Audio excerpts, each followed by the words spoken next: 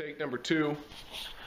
That guy right there knocked over a chair inside and terrified himself, so I had to go take care of that. But I wanted to mention a couple of things. Turbo Cobra mentioned something about using those strong hand clamps when you're welding up different joints and how they really help avoid warping. And I'm using that same kind of thing. I don't have this one bolted down. I just actually clamp it to the table when I'm using it. But this is a 3-axis clamp, and it's great. It's almost a necessity, I think, if you're going to be doing anything where you're doing a square frame and then adding legs. It's really convenient to be able to clamp a vertical piece that you know is pretty close to, I still check level obviously, but it's really good for clamping a vertical piece to a 90-degree corner. But anyway, I've been having some trouble with warping on the 1-inch tubing. It's all 11 gauge, but with the 1-inch I've been having more trouble than with the 1.5. And what I've decided to try and do is get some of these like 1, 2, 3 blocks, I guess they're called. They're machinist blocks, but they're 1 inch in this direction, 2 inches in this direction, and 3 inches across here.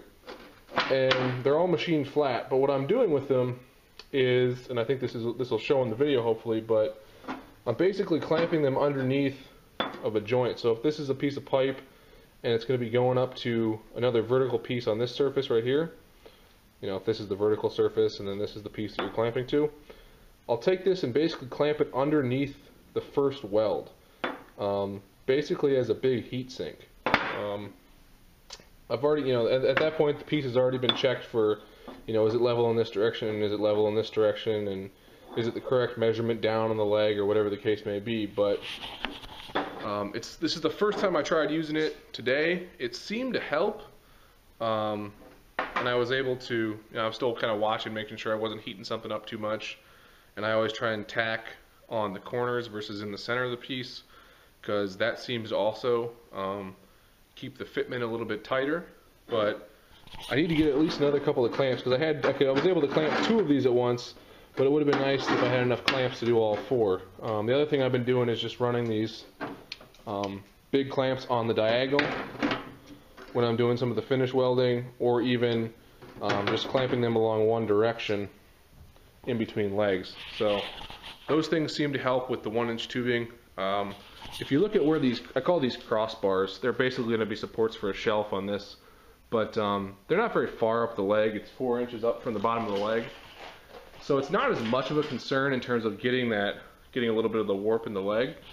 But on some stools that I make that are like 30 inches tall, the piece is much higher up the leg, so it's it's almost a third of the way up the vertical surface. So that's where I saw a couple of them where they warped. It wasn't that big a deal. I was able to kind of straighten it out, but I think having those machine blocks as basically a flat surface and a big heat sink might be helpful. So anyway, here's the prototype of the nightstand that came together.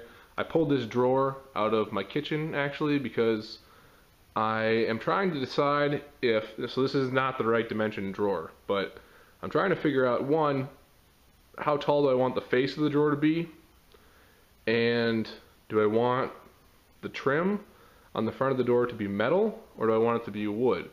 It's gonna have a wood top on it that's an inch and 3/8 thick, and it's probably gonna be made out of cherry, and it'll have a 1/2 inch overhang on every side. But I'm just kind of looking at it and trying to figure out if I would like to have what I would like to have for the trim pieces. This bottom section is going to be a shelf as well, and that'll probably be wood. But I've just been holding up different materials, holding up pieces of metal and holding up different pieces of wood just to try and get an idea of that. So I haven't decided yet, so I'm just going to let it sit, and I'll probably come out later today and take a look at it and figure out what I want to do. But this is how the prototype of the nightstand is looking, and I think that's what I have for now. So thanks for watching.